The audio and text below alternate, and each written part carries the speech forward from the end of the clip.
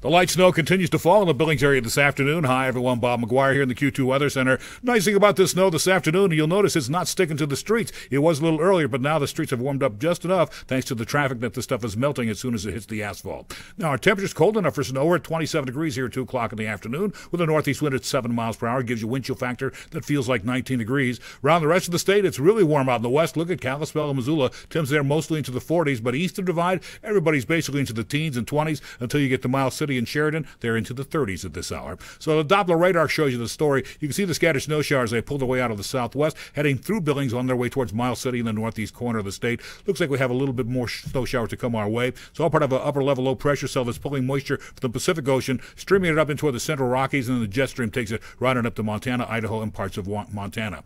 So as you'll see here, our high-resolution forecast model shows those scattered snow showers will stick around throughout most of the afternoon, and then eventually later tonight, they'll continue to push their way in towards the Miles City area. By Thursday morning, a fresh batch of snow starts to move into the region, stick around through most of the morning and some of the afternoon, but then by the time Friday gets here, that stuff is out of here. It'll just be cold in the morning, but by Friday afternoon, we actually start to warm back up and get ready for a nice weekend. Snowfall amounts expected to be light across almost all of Montana and nothing expected out in the western part of the state. And temperatures will be 27 degrees next hour, 30 degrees at 6:30 p.m. tonight, back down into the 20s in the morning, and 24 degrees about this time tomorrow afternoon. We'll actually top out at 31 on Thursday, work up to 51 on Saturday, and then continue to stay into the 50s on Monday and Tuesday of next week. We'll have a complete forecast coming your way at 5:30 tonight on the Q2 News, or you can check us out online at ktvq.com.